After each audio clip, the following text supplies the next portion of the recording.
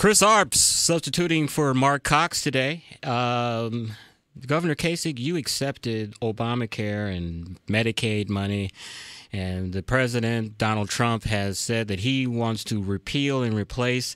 I'm not believing too much that you believe that Donald Trump is going to follow your ideas. And it looks like the president is on television. Liz, can we bring the Mr. Trump? I have, along with... oh, that wasn't him. Sorry about that. Okay, I brought up that healthcare clip from Governor Kasich because our next guest is going to be Eapen Thampy. I'm sorry, I'm losing all of my stuff here. And Representative Jim Neely. And what we're going to be talking about is House Bill 437, which allows persons with certain serious medical conditions to use medical cannabis. And I'd love to get the listeners' views on this and let these two gentlemen take some questions. Again, that's House Bill 437, allows persons with serious certain medical conditions to use medical cannabis. Eapen Thampy, how are you, sir? Good, very good, sir. Do we have Representative Neely also here? I don't. No, we don't. Okay, hopefully he gets on the line soon. Okay, let me read your bio a little bit. Eapen is a product of St. Louis. He graduated from Parkway North and studied economics and mathematics at Mizzou. After starting a career in the wine business, he jumped over to cannabis, drug policy, criminal justice reform advocacy, and now works as a lobbyist in the Capitol representing those interests. Welcome, sir. Glad to be here. Now, you are an advocate of medical cannabis usage for people that have, I assume, serious medical conditions. I'm always curious to get your view on this before we jump in. A lot of people feel that medical cannabis legalization is the backdoor way to get recreational cannabis passed. What's your views on that, sir? I think that's a bad excuse for not being compassionate and letting people have the freedom to choose their health care and their medicine. We talk about rejecting Obamacare and the government's interference and how we are to obtain insurance and health care. I think this is essentially the same argument.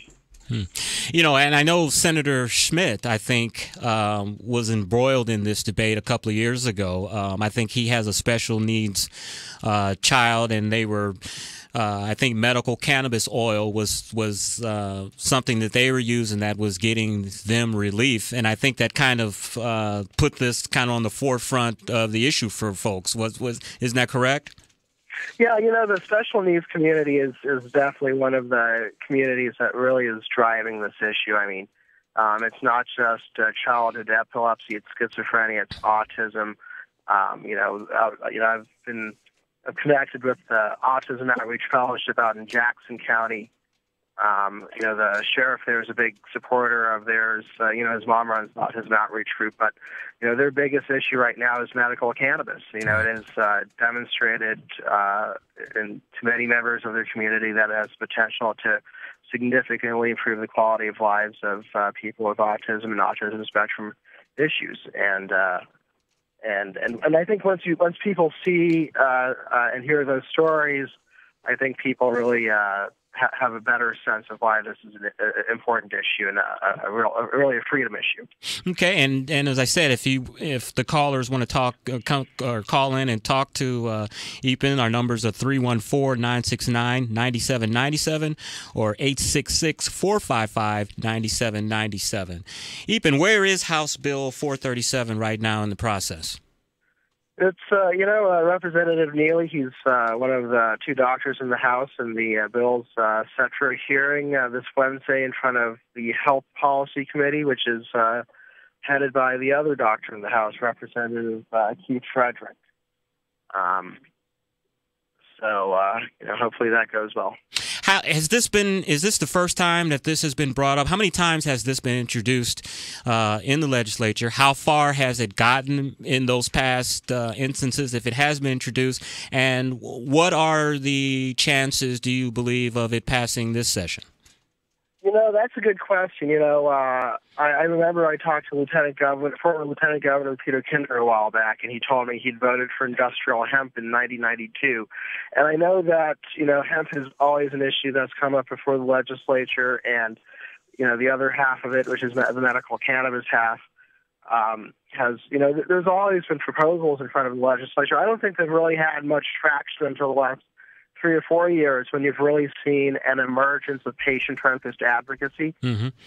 And also, you've also seen, one of the other things you've seen in the last few years is the emergence of substantial support from law enforcement, which I think is, as well as the veterans community, I think also deserves a lot of credit for highlighting their issues on this front.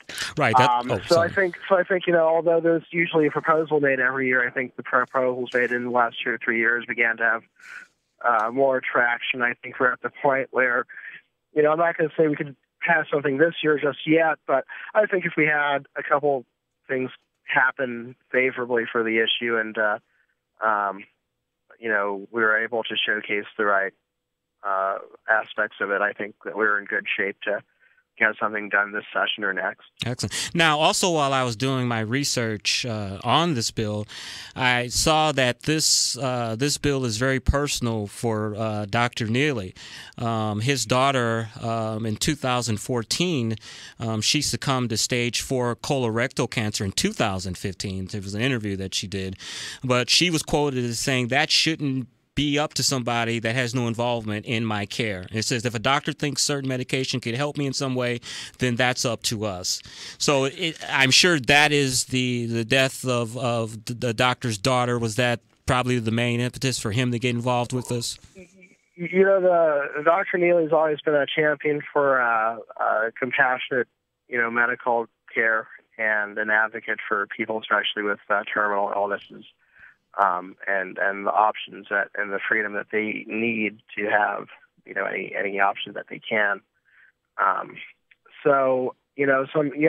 course, this is, he has personal issues with it, and he's always championed these issues.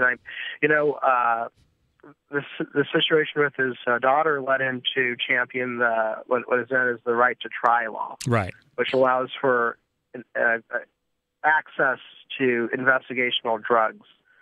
If you have cancer and there is a experimental drug in clinical trial and you don't qualify for the clinical trial, his law would allow you to have access to that experimental drug. And actually it's important to note that this medical cannabis legislation is within that framework.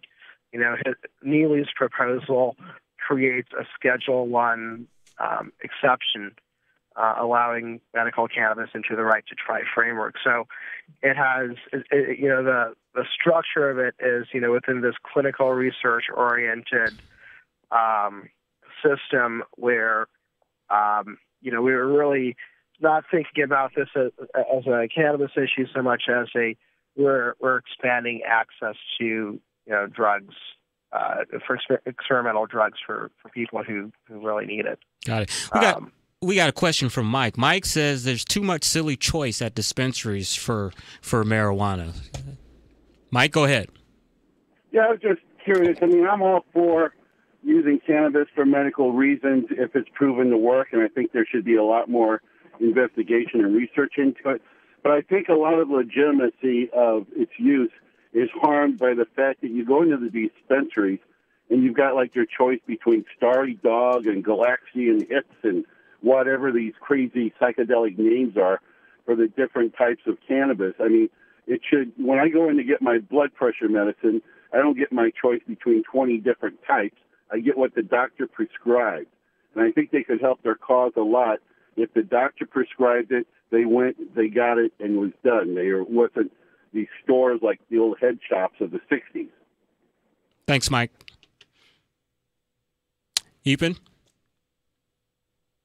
Hello? Did I disconnect him? sector that is very much within that framework, and really what's key to it is, over time, the implementation and development of continuing medical education. Okay. We have clinical researchers here in Missouri who are doing cutting-edge research on cannabis and how it can impact some of these conditions. If we were to pass Neely's bill, they would have more freedom to set up and conduct clinical trials and do the science and have a better understanding of what genetics and what constituent components of cannabis are important and do the research that really leads to the development of pharmaceutical grade cannabis products. And I agree. Especially if you go out west, there can be a sense of we don't understand this so well yet, but here in Missouri, we really do have the resources, the scientific resources to understand this. I mean, you optimize corn, soybeans, and cotton in the state. We could do the same for hemp and cannabis. So I think really put this as a medical drug in a place where we're doing a lot of the research and a lot of the development here. Do you personally, or does your organization have a position on recreational marijuana legalization? We do not. Okay. Appreciate it. Anything else you'd like to add? Is there a website or somewhere where people can reach you? I represent groups and interests, nonprofit and profit interests on this issue. So I'm just a registered lobbyist with my own firm. But if you want more information about this bill, I'd have you go to house.mo.gov and look up House Bill 437, and contact your representatives and express your opinion. And I think that one of the great things about this issue is that we really do have the chance here to bring a lot of people together and through the democratic process in a productive way that's, I think, will ultimately result in Missouri being better off. Eapen, I appreciate your time. I know we're Facebook friends, but we really got a chance to get to know you a little bit this weekend. You brought a lot of clarity to this issue, and I wish you all the best in luck to you and Representative Neely on getting this important legislation passed. Well, very much appreciate it. Thank you for your I'm just glad we got Jim Neely out there working hard for patients. Thank you for your time. Okay, and Todd, we'll be. I'll get to your call when we come back from break. Please don't hang up, and we will talk about it. Thank you.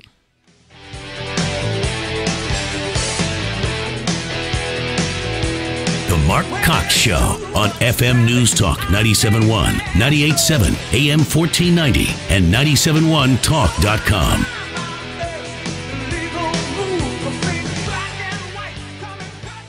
Hey guys, Glover here. Win tickets to watch the Blues take on the Anaheim Ducks at the Scott Trade Center on Friday, March 10th. Listen to the show for your chance to win or register online at 971talk.com. And don't forget to stop by the Blues team store to get special items for St. Patrick's Day. When it comes to real estate, experience matters, folks. There's just